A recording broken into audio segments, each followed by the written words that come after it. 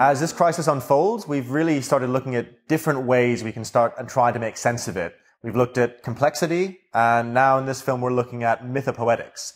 And this is a subject really close to my heart because I'm a writer and I've always been fascinated by myth and the idea that myth can teach us something about being human and how to be in the world that we can't really get from anywhere else.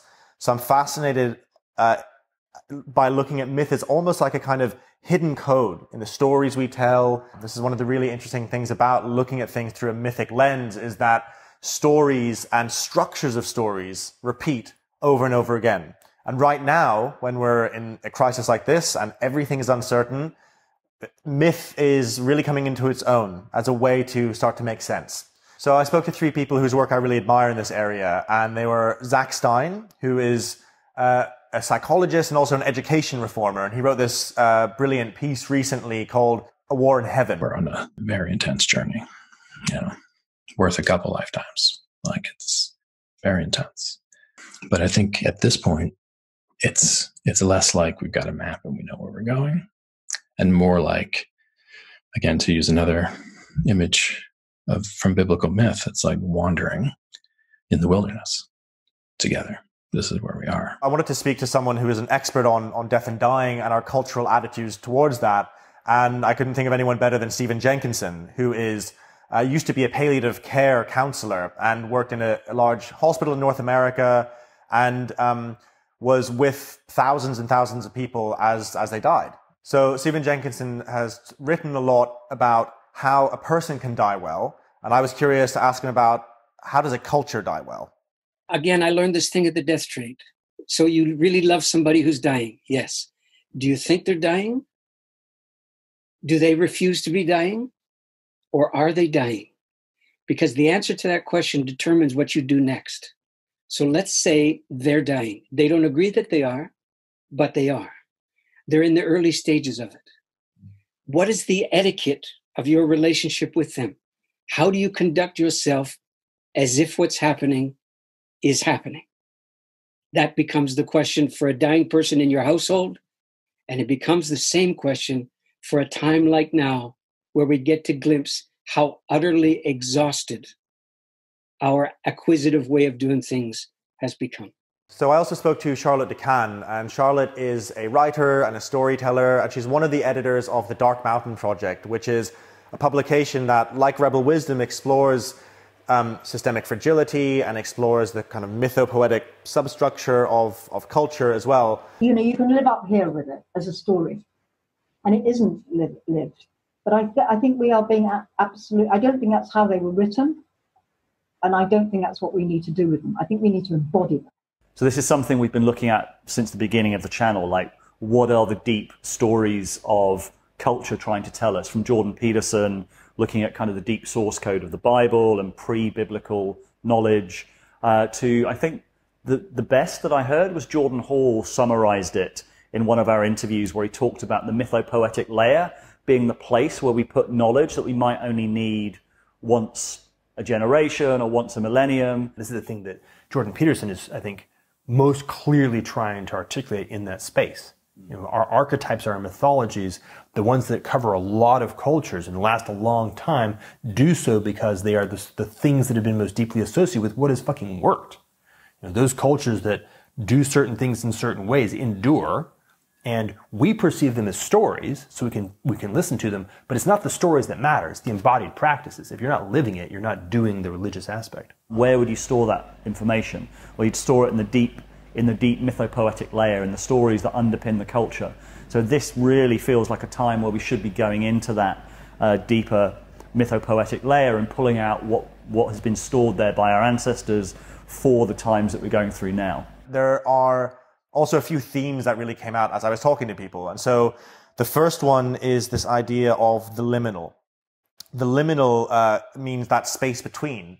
And Zak Stein, he calls it that space between worlds, which I think is a really nice way to talk about it.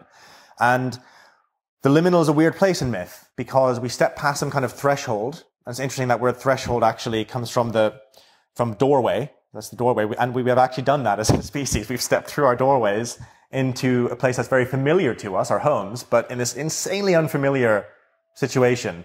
So you step past the threshold, and then you're in this world that is sort of between things. You know, in Stranger Things, it's the upside down, right? It's kind of like our world, but it's all inverted.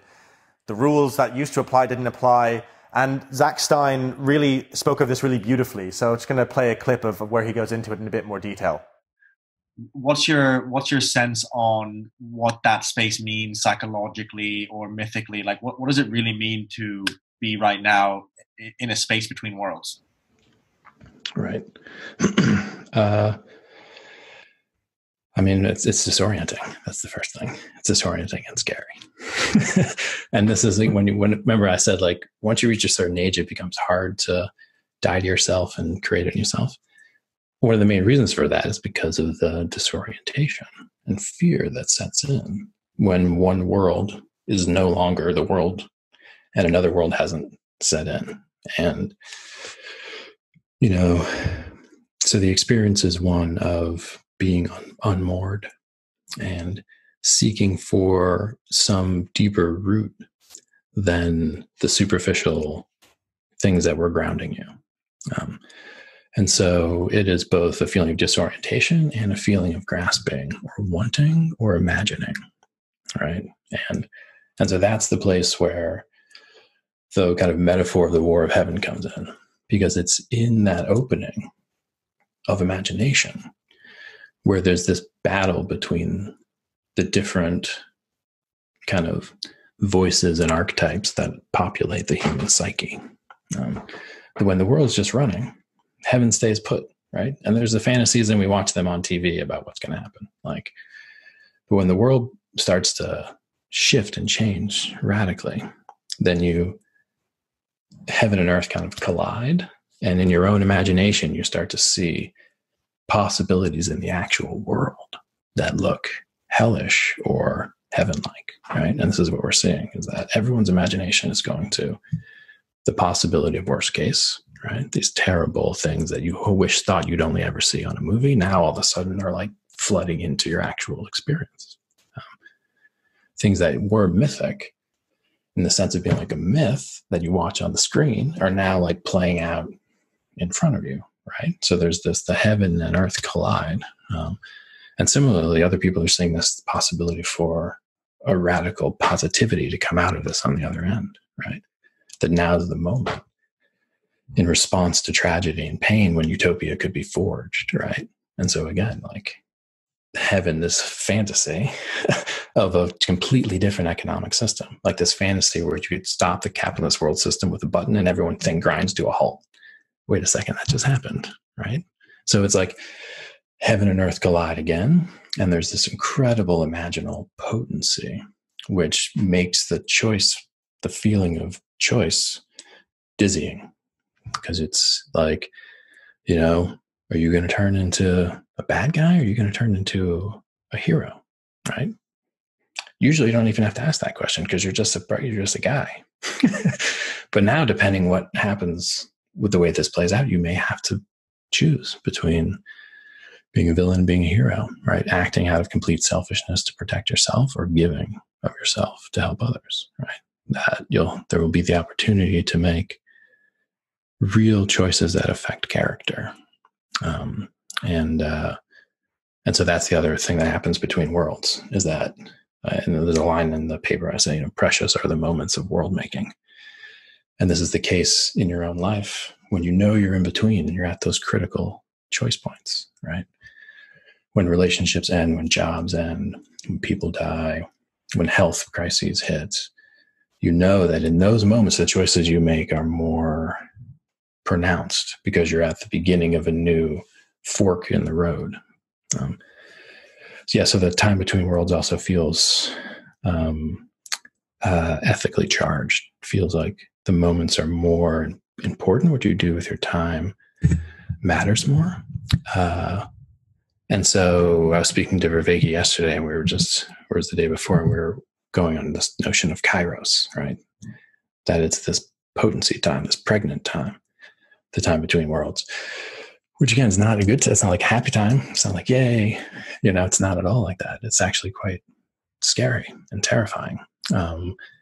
But also, again, part of that part of human experience. So we're experiencing something now, although it's novel. Humans experience this. Like, this is what humans have, since we've been humans, experienced this sense of the whole system. We're all in it together, and the whole system, something's happening, right? Like, again, the flood myth, like that's what that story is about. It's like, oh my God, a flood is coming. Like, we used to be not friends and like battling, and like there's all this stuff happening before this, but now this is happening. And just overwhelming collective kind of opening of the psyche towards fear, towards love, right? But way more energy and kind of like dynamics in the mind and in the culture. So yeah, that's what it feels like a little bit to be in a time between worlds. For those who would see this crisis, as terrible as it is, as simultaneously a call to adventure, where do you think that adventure might be towards? Maybe every individual's will be different, but do you think, without obviously asking you to kind of map out the future, is there some kind of attractor that you feel we might be moving towards as we move forward? Interesting. Yeah, adventure is not the word. I don't think adventure is the word that I used, and I wouldn't use the word adventure. It's not an adventure. It's more like a potentially ecstatic ordeal, right? That it's a potentially beautiful tragedy or redemptive tragedy. But, there's a crucifixion before the resurrection, and it hurts.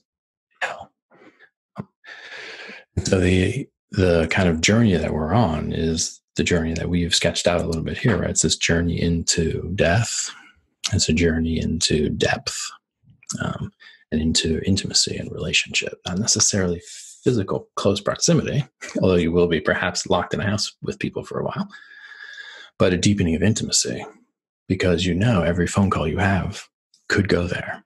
You know what I mean? It's like, it's going to be hard to keep pretense of normalcy. And that means that we're all open to the depths of one another. So we're on an adventure into, it's like for a fear of sounding cheesy, like a soul adventure. It's a journey of deepening ensoulment of individual and species. And when you think of that notion of ensoulment, and it's a term I use technically, and that's another conversation, but tragedy is the structure of ensoulment, pain, right? Depth, and the grappling and the entwinement with others rather than separation with others. So yeah, in that sense, the immediacy of we're on a very intense journey, worth a couple lifetimes. Like, it's very intense. And then there will be changes physically, like to commodity supply chains, to economics. And so there will be a social, economic journey, basically. But I think at this point, it's less like we've got a map and we know where we're going, and more like, again, to use another image from biblical myth, it's like wandering in the wilderness together. This is where we are. And so when you're in the wilderness, you have to bring your temple with you, right? And it becomes not a temple in space, but a temple in time. And it allows you, even though you don't know exactly where you're going, to be together, right? In that shared container of meaning. And so in that sense, we're on that pilgrimage or wandering through the wilderness.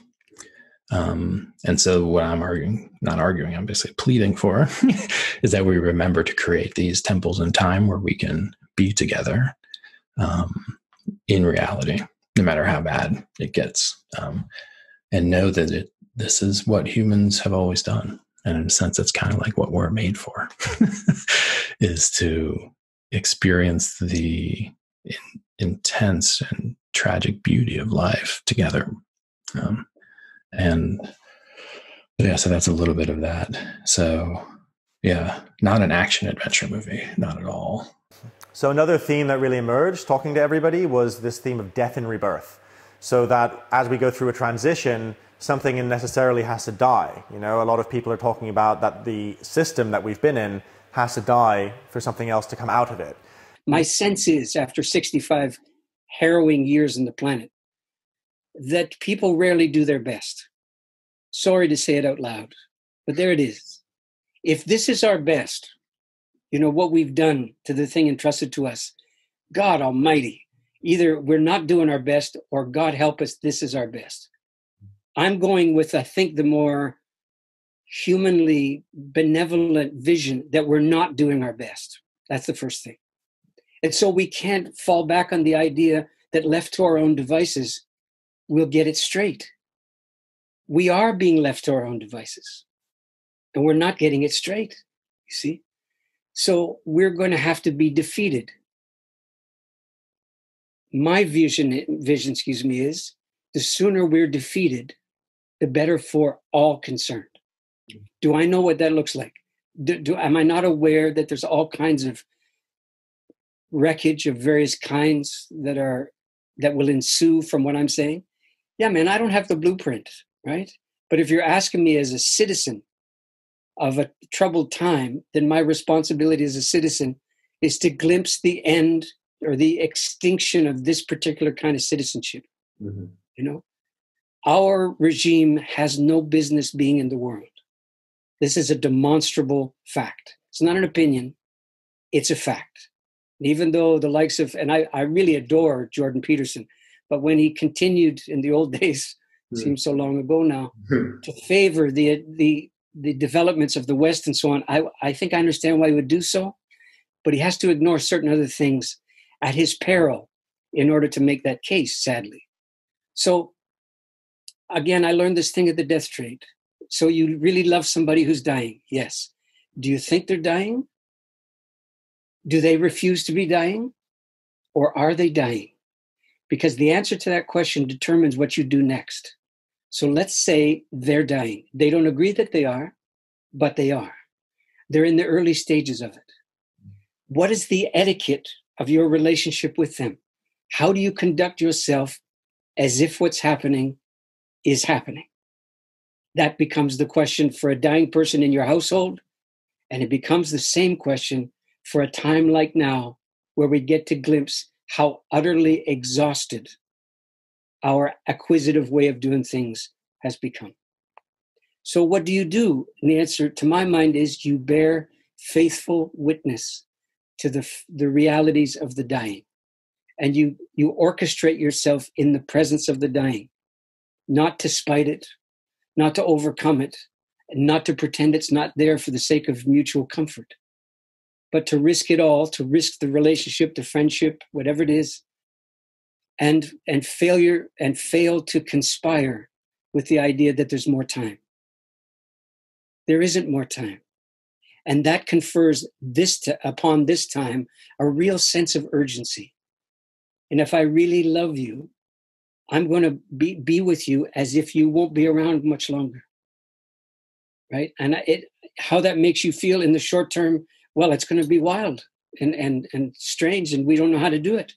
We don't have an etiquette for endings in a culture that doesn't believe in them. So it's one of the reasons I guess I ended up doing that book, is to try to advocate for a sense of, you could say, fundamental etiquette, existential etiquette, an etiquette of kind of radical love about what it means to see something down. That's the phrase I came to use to describe it. And that's what we have to do now. We have to be willing to see our regime down. Of course, it means living with a lot less, including a lot less certainty and no sense of safety. I mean, my country embarrasses me as they whine and mule at the government for the sustaining handout instead. Look, man, this situation was completely anticipatable. It's unprecedented, but it's completely anticipatable. Okay? Now you've had a taste. How many more tastes you want? Don't make a meal of this. Push away from the table now. And something else that usually comes out through very old myths is that they teach us something about our role as human beings in the world. And Stephen Jenkinson has talked about this a lot as well. And I asked him about elders specifically, because he's written a book about that. What's the role of elders right now? And he also then talked about what is the role of artists. So to my mind, it goes like this. You know, elders are not people. Elders are not personality types, not an age group. An elder is by definition a verb. That means it has a sequence, a kind of cascading sequence of responsibilities that accrue to individual people and then pass them by. Not always the same people all the time. You know, comes and goes according to their skillfulness and their willingness to submit to life and so on like that. Yeah, all of that's true. But at the end of the day, you could say the fundamental elder function is the same function as the function of the artist. Like this. The artist's responsibility is to take their skillfulness, develop it, of course, learn like crazy, and ultimately the product of their work should function prismatically. Not complementarily, but prismatically, by which I mean that the culture, which is invisible to itself, the daily comings and goings of a culture, basically like the fish's water, right? We don't see it. Something goes sideways, we see it for a little while, and then we go back to not seeing as quickly as we can. But what the art does is it takes the essentially invisible culture, the culture passes through the art, and the constituent parts of the culture are refracted out the other side. That's the encounter with the art, the unbidden, unsuspected consequence of arousal or discombobulation or, you know, whatever it is. And so the principal responsibility of the artist is to get out of the way of the art so the culture can pass through, be refracted on the other side, with this caveat, that the artist has absolutely no obligation to restore, to reassure, to soothe the culture as a consequence of what the artwork does. Okay, they have to stand by the consequence of the work. And if they're doing it very well indeed, well, you can think of examples of people who've done that very thing. And unfortunately, sometimes the culture will turn them into politicians or spokespeople for their generations. And they should resist all seduction to do such a thing, because that means they're supposed to be complementary of that particular generation they stand for, and so forth. So elders function in a similar way, I think. Elders' responsibility is to bear faithful witness to the current circumstances, the current regime, whatever the consequence of truth-telling might be. Whatever calamity ensues, first things first. The first thing is what's happening. And the benefit of their years should be that they're able to find a ever more faithful language that bears forward what's happening, so that you don't have to look past them, because they're no longer teaching. They're becoming practitioners of what they're advocating. So you just look to them. And alas, we live in a time now where so many older people are discredited for very understandable and even legitimate reasons, that it's a deep, challenging thing indeed to try to decide what constitutes the function of elderhood in a calamitous time like ours. Is it really that guy with his billions getting ready to send you to Mars if you got enough money? Is that who you want to follow?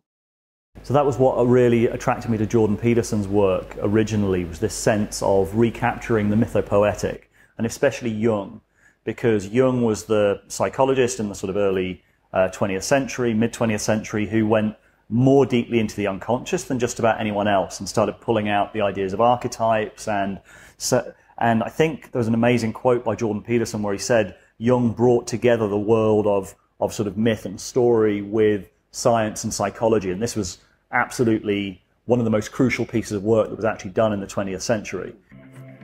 We embody a lot of information in our action, right? And our action has developed as a consequence of imitating other people. And not only the people around us, but of course the people around us imitated the people who came before them, and those people imitated the people who came before them, and so on, so far back that It's as far back as you can go. And so you embody these patterns of behavior that are extremely informative, that you don't understand, that are a consequence of collective imitation across the centuries. And so then those patterns can become manifest as figures of the imagination. And those figures of imagination are the distillations of patterns of behavior. And so as the distillations of patterns of behavior, they have content. And it's not you, that content. You could even think about it as content that's evolved, although it's culturally transmitted. It's content that's evolved. And so these figures of the imagination can reveal the structure of reality to you. And that's what happened with Jung. And that's what he described in the Red Book. And that was what permeated his psychology, a psychology that was based on the presupposition that the fundamental archetypal structures of religious belief were not pathological, not deceitful, not protective in some delusional sense against the fear of death, but quite the contrary. The very stories that enabled us to move forward as confident human beings in the face of chaos itself. And it's conceivable, I think, perhaps probable, that nothing more important conceptually happened in the 20th century than that. Because it was the first time post-Enlightenment that a rapprochement between the intellect and the underlying religious archetypal substructure occurred. You have in the capacious intellect of Jung, and the same thing happened to some degree with Piaget, the religious domain and the factual domain were brought back together. And the fact of Jung's enduring and increasing popularity and influence, I would say, is a direct consequence of that. Jordan Peterson is now looked at as a kind of, by some people, as a quite reactionary figure and quite a traditionalist. But actually, that's incredibly radical. That kind of, the Jungian frame is an incredibly radical frame to be bringing into academia and bringing into, even into kind of modern culture. When he first kind of arose, it's like, wow, he's taking Jung seriously. He was told by his colleagues at the various institutions he was teaching at not to go near Jung, that would be career suicide, don't go near it, and he kind of went into it anyway. And that, I think, is that's what I think made him such a kind of archetypal figure himself, Jordan Peterson, because he was bringing in this kind of archetypal force of the story of the culture. Where that gets integrated and where it's not integrated is another question. I think it's a deeper question that I'd love to unpack in the future. Thinking about potentially doing a film about the legacy of Jordan Peterson's thought and that sort of amazing trajectory that we saw over those kind of couple of years. But that, for me, is really interesting. Yeah, I think really important when we're talking about myth and story as a way to make sense of the world and a way to make sense of our experience is to really draw on Jung and just the very idea that we have an unconscious as individuals so that we are not aware of everything that's going on with us. In fact, we're not aware of most of what's going on with us a lot of the time. And in that unconscious part of ourselves, there are, in Jung's theory, and this is really simplifying it, but let's say like encoded ways of being that are very, very old and that are, maybe drawn by experiences our ancestors had many, many, many times. So, the wise old woman or the wise old man and the trickster and all these different types of ways of being that we all can embody at some point and can have access to. So there's that on the individual level, but it also spreads out to what Jung called the collective unconscious. And that's where this becomes especially useful to look at. What is coming out of the collective unconscious when we go through a major, major shift and a major crisis like we're seeing right now? And how do we go in there and try and make sense of it? And a key thing to mention, I think, is that part of the reason Jung is so difficult to bring into academia is that Jung was really sanitized by Jungians after he died. Peter Kingsley's written a great book called Catafalque all about this and about Jung the mystic and how people have misinterpreted him. And this idea of understanding the world in this very, let's say, it's not the way of knowing of science because it's really about symbolism and nuance and aesthetic and feeling. And it's so different to being able to sit down and measure something.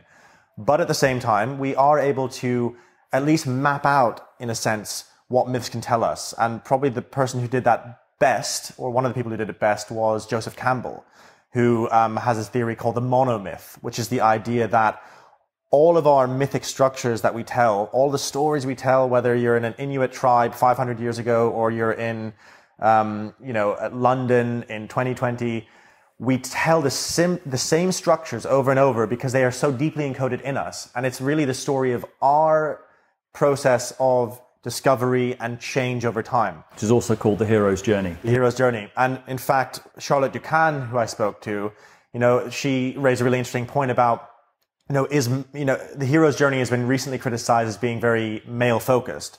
And I've always been very curious about this because I see that trajectory play out in stories about women as well. So I kind of have issue with that. Charlotte Ducan mentioned this very interesting thing that male initiation and female initiation are actually play out differently, but they actually still follow that trajectory of we go from a place of somehow being deluded or somehow being safe in our little area, or, we're in the Shire or we're on Tatooine, if you're Luke Skywalker. And then we step out into the world, into a different type of world where we grow as a human being. So it might be that it's a call to adventure, or as Charlotte says in a lot of female initiation stories, you start at the top and then you're right down, and she calls it in the ashes. Everything is stripped away, which is the process we're going through. This stripping away of all our pretenses, the stripping away of the nice dress you were wearing, and then you're sitting in the muck with a fire. But that process of coming back into the earth is really regenerative. So there's such a richness to this whole area. And Charlotte has a really interesting take on one myth in particular, which is the myth of Psyche. And I asked her a little bit about why that myth is so important right now and what it can tell us. And the thing about the myth of Psyche is that I think I talk about this in the piece, that, her name means butterfly. And there's this image of, we are like a caterpillar culture that's devouring everything. Every green thing is being devoured. And at some point we have to go into the cocoon and transform. And in many ways, the self-isolation is a kind of cocooning in order that we go and become a different kind of human being. I mean, whether we'll all respond like that is a different matter. It remains to be seen. But I feel it's a very good metaphor. And the feeling that when everything's dissolving and crashing down is part of what happens in a cocoon when a caterpillar becomes an imago. Yeah, it's a nice image, very potent one. You mentioned just now about us all having, or us all going through our own transformation in a unique way. We're all different.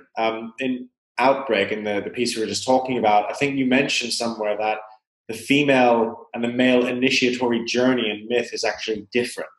And that's an idea I'm really curious about. I'd love to hear a little bit more about that. In what ways? And of course, we probably know much more about the male one because of the hero's journey and Joseph Campbell, etc., which is where I know a lot of my myth knowledge from. And so I'm really very curious about these different types of initiation and how they might apply to right now. Well, I mean, it is a broad generalization to say all male myths are about going out and doing the hero's journey. Because I don't think they all are, and some of them contain moments of eating ashes and being confused and having to go down. But really, in all the female myths that I've read in fairy stories, there is the classic form is that you lose your shiny. It's like Cinderella upside down. You start at the palace and then you end up sitting by the fire, by the ashes, with the mouse and with the little creatures in the kitchen. And this is what I call kitchen work. They all start there. So, if you go into the forest and encounter Baba Yaga in the classic Russian fairy tales, she is a hard taskmistress. She's like Venus. They are tough because they know you have to be tough and resourceful to live properly on the planet. They're not mean. What they're teaching you is that you can't be a princess. But we live in a princess culture. I mean, well, a lot of girls do anyway, let's say, and that is just, it's not about, you can't be a princess on the planet. You can be beautiful, but you can't be a princess. And so this is what all the female myths say. You need to go down, stop shopping at Primark. It's not what it's about. It's interesting that you mentioned the collective unconscious, because I think we've all had this sense of feeling that sort of sense of the collective consciousness much more than ever before. This sort of sense that everyone is focused on the same thing, knowing that everyone is aware of the same thing, everyone is focused on the same thing. And that's sort of this sense of initiation as well, that the hero's journey, the monomyth, is all about initiation. It's all about going from one state to another, and why it's so relevant is that it maps onto, it's the process that we all individually go through, and then it's represented in myth, it's represented in story. And so that's a really interesting frame to bring to it as well, this sort of sense of, could this crisis be a collective initiation in some way? I think it has to be. I think it's kind of like, this is the sense that I think a lot of people have had. It's like, we can't waste this crisis, and if we do waste this crisis, then we're going to just store up for another crisis that's almost likely to be bigger than this one. So another aspect of being in the liminal, or the space between worlds, as Zak calls it, is that it's really a trial. It's an initiation. And it's, as Charlotte de Cann actually said, it's really easy in myth to go into the underworld. It's really difficult to get out of the underworld. And that's what really distinguishes a character in a story. And so Zak spoke really well about what it actually takes, and what this process is of being in this liminal space. Life itself, not of your own doing, will often create situations that demand a profound change in your identity, right? And again, the loss of a loved one, a spouse, or a brother or sister, or something that will make you have to change. And so there's a dynamic to the psyche where this is part of living, that we become new people. And so my background was in developmental psychology and philosophy of education, and the whole thing there, a la, Keegan and others, and Dawson and Kurt Fisher, is that actually we can look at how this actually works. There are ways that we are by just growing up over time, become new people, so that the mind can do this. But for many adults beyond the age of, let's say, 30 or so, for various reasons, it becomes harder and harder to die to yourself, basically, and to create a more responsive and adaptive way of being. It becomes harder to do that. We can go into that, but that's not kind of the point here. So in this moment, the whole world is basically put into a situation where, again, every unique person contemplating their own unique situation and unique death brings us to a situation where kind of mass metanoia, right, which is to say mass transformation of psyche, will occur. And then there's a question of, will it happen to us, or will we try to gain sovereignty and agency over the transformation of self that's being asked for? And this is the main thing you can do as a support person for someone in a process of transformation, right? Is to give them the scaffoldings they need to be able to choose, to not be subject to circumstance, but to be able to feel like they can be true to their most important principles, right? Not protect them from pain, but actually put them in a position to be able to know who they want to become and to act from those principles, which means that no matter how bad it gets, you can keep your integrity. And so it's about moving the sense of self from the kind of extrinsic motivation and extrinsic reward system to a deep seat of intrinsic motivation. This is language thing came to me the other day. The word liminal comes from limen, so threshold in Latin, and threshold in English. I think the etymology is kind of disputed, but it's the right at the edge of our door. It might be where we held the thresh in, or where we clean our feet. And I find that fascinating. It's like we are in this very liminal space, but we're through the threshold into this incredibly familiar place, into our homes. I mean, do you think that kind of coming home into the home is a place to start with that reconnecting to ourselves? Well, this is going to sound very ungenerous, but I'm not sure the lion's share of the selves you just referred to is anything that you'd really want to reconnect with. Okay? It's an important thought to consider, right? I mean, if you're just going to blame the Trumps of the world for the way it is, and the big pharma and all of that, and to basically absolve yourself of any participation in it, then what you say stands. Reconnect with ourselves. But we have to recognize that as citizens of an alleged free country, we aid and abet the circumstances we lament so desperately, right? And those selves you were just referring to, they're principal players in keeping this whole operation going. And if you have any doubt of that, look at the consequence of us keeping those selves of ours to ourselves at home. The direct, palpable consequence, just economically, right? So the world could use less of ourselves, it seems to me. And right now, it may be enjoying itself. Okay, so as I said, that sounds ungenerous. And I don't mean this in a caustic or condemning fashion, but it is an invitation to consider this notion of getting back or returning or reorienting or reacquainting, or all of that language that has RE at the front of it is to be suspected, is to be wondered about. It's like, I don't know if you have this where you are, but certainly for the last 30 or 40 years, people are using language like rewilding, which is absolutely hilarious, or getting back to the land. And anybody who ever used that phrase was never on the land to begin with, you see? So there's no reacquainting to do. It's learning. It's not getting familiar again, right? So that's my plea, is to not pick up where we left off, to imagine that the thing that was interrupted had no business continuing. And this virus, this is a God. That's not overstating things. This is a God. And the God's in the house. And the God's having God's way, as God tends to do. And our obligation is to exercise a kind of radical hospitality to this anarchic presence. And to learn how to be undone by this presence. A really common theme was that we are, all of us right now, together in the wilderness somewhere. Metaphorically, we're out past a point of no return in many ways. And Zak Stein said it really beautifully, actually.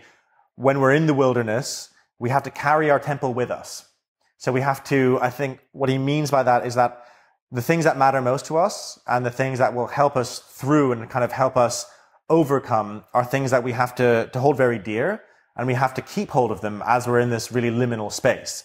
And very practically, for me, I think that translates to some of those qualities that we can develop by connecting with each other deeply and authentically, by increasing our resilience, by following the truth of our experience, and all of those core qualities that so many wisdom traditions and so many people have talked about for years as being really key to cultivate.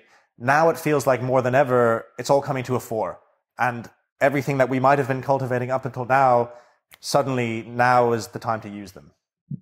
The adolescents who form their mature adult identity under these conditions are the ones who will lead the future. And so we need to be concerned about ourselves, of course, as adults, and we need to take care of ourselves as adults, but we need to take care of ourselves as adults on behalf of this generation who is coming of age during this. So that's where the place of like the new person emerging, that's where that becomes like most vibrant. It's in that age group. And so, yes, so that's a little bit on that. There's of course a lot to say on that, but I'm not trying to say we all need to become this kind of person who can transcend fear, or we all need to become this kind of person who can like be there for others. It's like, it's much more nuanced. Right now, some people need to go inside of themselves and deal with their own shit before they could ever go and help other people, right? Some people need to stop helping other people so much so that they don't break down and then become a burden on everyone else, right? So there's a lot of dynamics that are in play. The key thing I'm pointing to is, and it's I think it's the first question in my essay, can we clarify the things that we're most committed to, like the core of our integrity as a person? And if we know that, can we then understand what it would mean to be that person under all circumstances, right? And then we've found a kind of compass. And when it comes to what are those core commitments and what are the languages we use to describe the things we would die for, that's where we need to have discussions like these. That's where the dialogos comes in, where we talk about the deepest parts of our lives that touch everything, right? The issues of ultimate concern. And these are the conversations you fall into with people in hospice work, right? Or in caregiving work, or even in just the state of fear of the ambient, kind of like skull grinning in on the banquet, right? So yeah, new people are coming, and it's this question of who we will choose to become, essentially. Rebel Wisdom was set up to make sense of the world at a deeper level than the mainstream media. It was built for these times of crisis and change, which is why we want to do what we can to meet the challenge of the times. More films, and also for our Rebel Wisdom members, weekly sense-making calls with our amazing interviewees. And also, we're introducing the Wisdom Gym, a place to practice some of the skills that we've talked about on the channel. Thanks for watching, and see you soon.